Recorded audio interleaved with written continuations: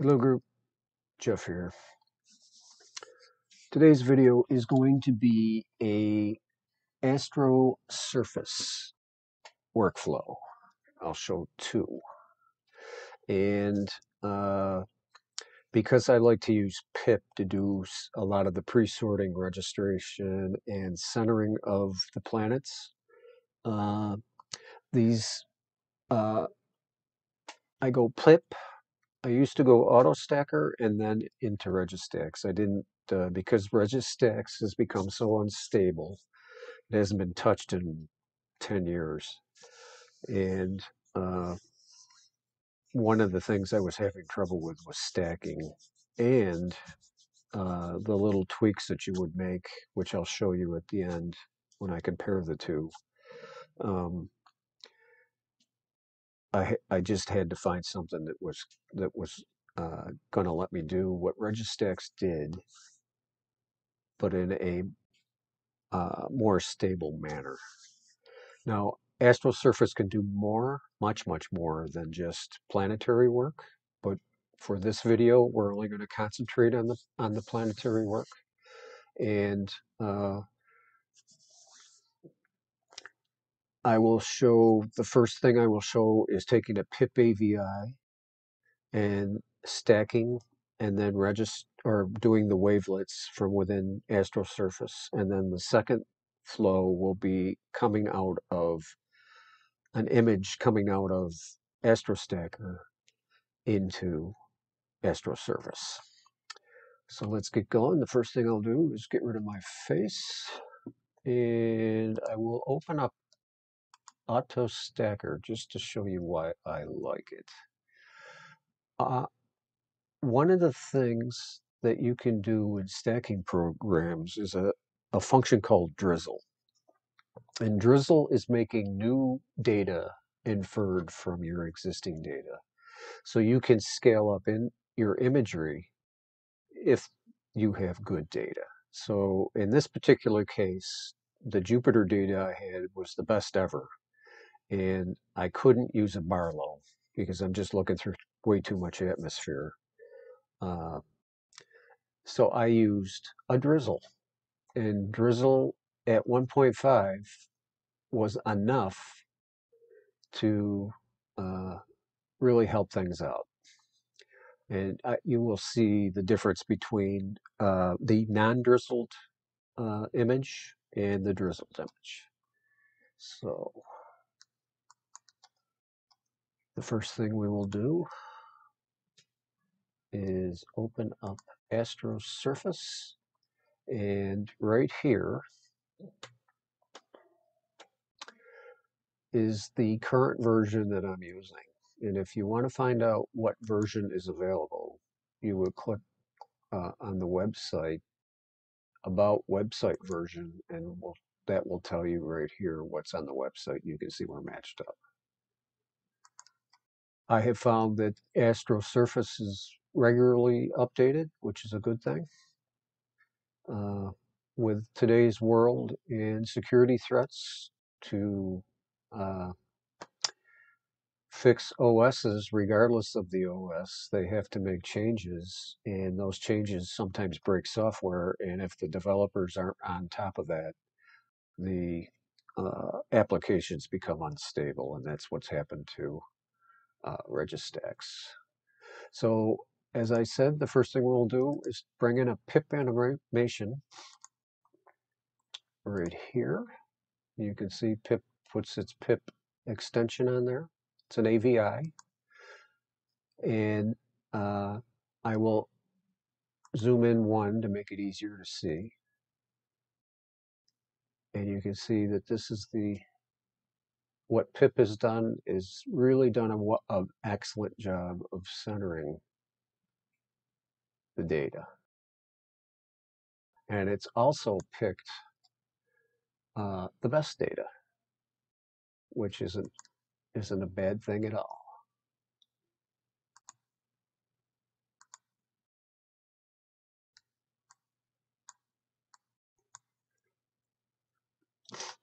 So this window shows you what's AstroSurface has found out about the data so far, and that it's an RGB color, 16-bit. And then on this side is what we can do with the data. So in this particular case, because it's a planet, we only want to register the image. The register DS is deep sky for deep sky stuff. You don't want to do that. You want to register. And you will see that it gives you the order in which to do things with the yellow numbers.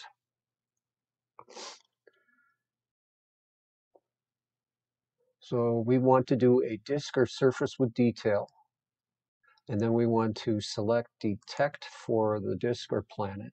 And then over in the image, we want to double click on it.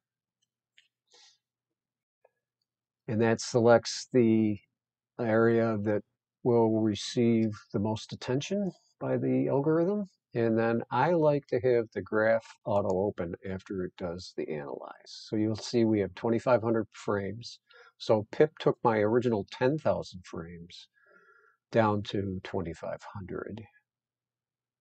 And we will analyze these. And it goes through it pretty quick.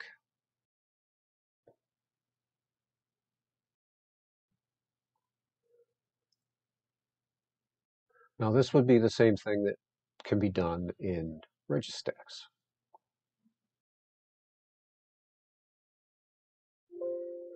Okay, the window that opens here is, it's giving you information on your data. So the little spikes, the higher it is, the better the data. So we want to drag this up to about there. And then I want to grab maybe 1,000 frames or so, about 40%.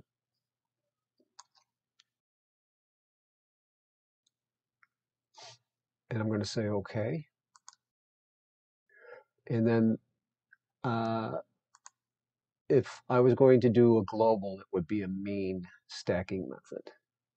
But because I want to actually do a multi-point, we want multi-point, and then the tile size is 32 pixels. That might be a little big, so let's try 28. And then we set them. You'll see over here, it's set the pixels, or I'm sorry, the tiles. And now all we need to do is stack it. And when the stack is done, it will open a little window here, and we want to click on edit and then select close it, yes. Just drag this out of the way. I'll up the size to make it easier to see, because this is a 448 by 448 image. And we've just now increased it by 0.4% or times, I'm sorry. So I want to do wavelets. I'm going to hit reset so that you can see how I get to my thinking here. Now, to find out what stuff is, you just have to hover on the area of interest. And in this particular case, you'll see that we have the numbers that show you the order in which to do things. A deconvolution is of no interest for planetary work. At least I don't think so. It's more for deep sky stuff, so we aren't even going to use this. So I would up my pre-filter, and this reduces artifacts when we're in strong sharpening, so I like to go about 0.5. Then we want to change, or we want to adjust the fine detail wavelets. And we'll start at 4. And you'll see that I personally think that the strength is too high. So I'm going to bring this down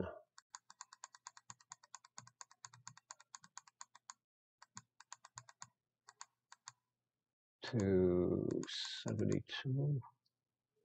And then maybe go up a little more. 6. Maybe bring this down even more.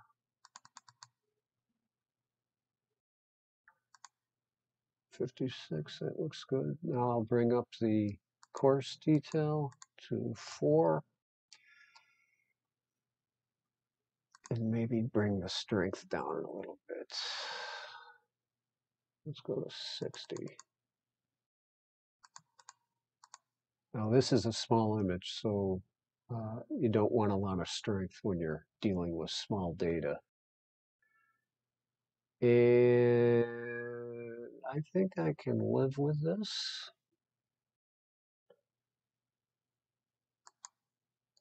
So now I want to adjust the colors.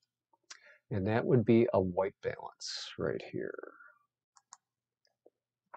And all you have to do is draw out a box. You'll see the color changes. Then I want to align the RGB channels. You want to draw out another box. Say align. And it's done it. Say OK. Excuse me.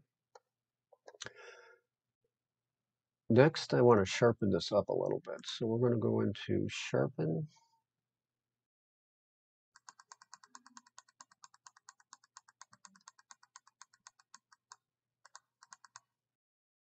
It's a little too much, maybe.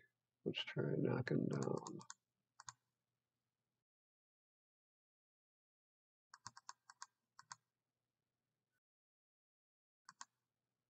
That's good. We'll say OK. Then I'm going to give it a little saturation.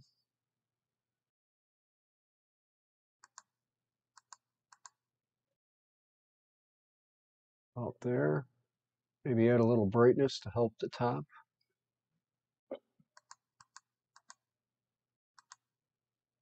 I'm good with that. So this is one way to take some data, an AVI. I mean, you could come right out of Malakav Sky into this program if you wanted to. You don't need to go to pip. I just like pip because it sorts data so fast. I mean, I did 100,000 frames in pip in 20 minutes. So I can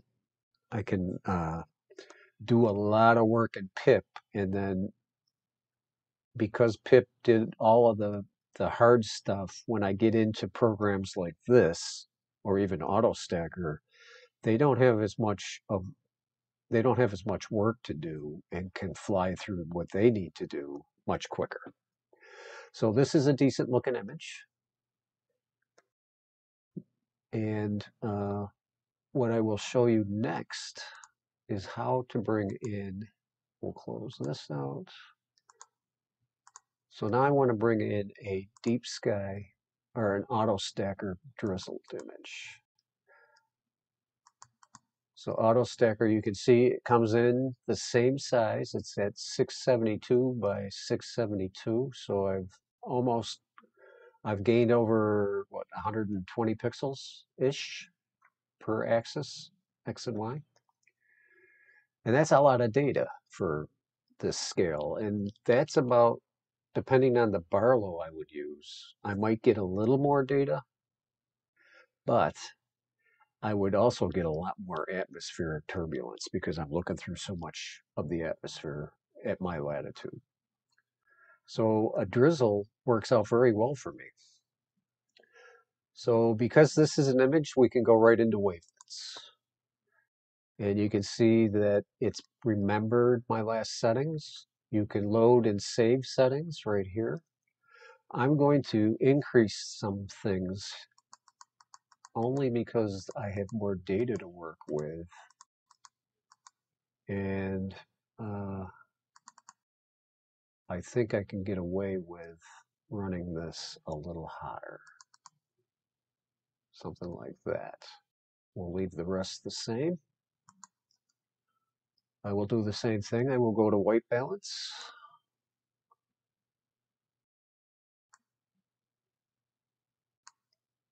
Say OK. I will do my RGB align. Say align, OK. I will start my sharpening.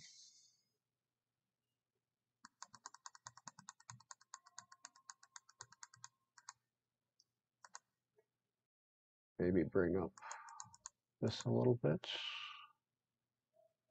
That works. And then increase the saturation. Something like that. Maybe a little more brightness. something like that. And that's how you would process your still image data out of a program like AutoStacker. So what I will do now is open up RegiStax, and I'll load this same image so that the image scale is the same.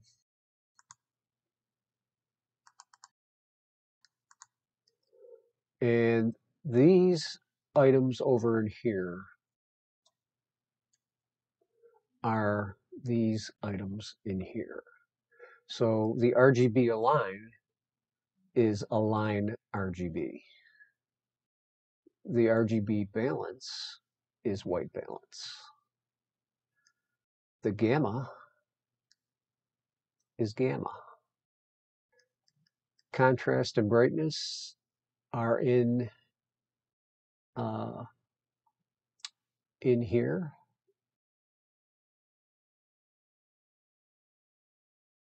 You have gain for each channel. You can split your RGB channels. You can remove color noise if you just want to work on that.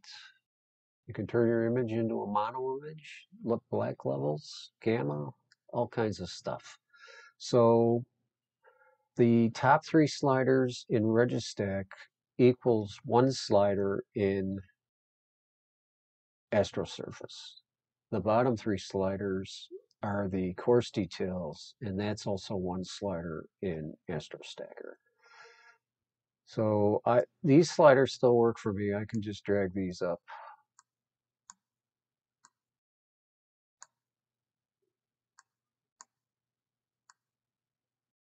And you can see that the sliders do their thing. But it's when I try to do this stuff that RegiStax starts failing. So I can't even do an RGB align anymore. So with this comparison out of the way, I hope that you can see that the difference between the two programs is minimal.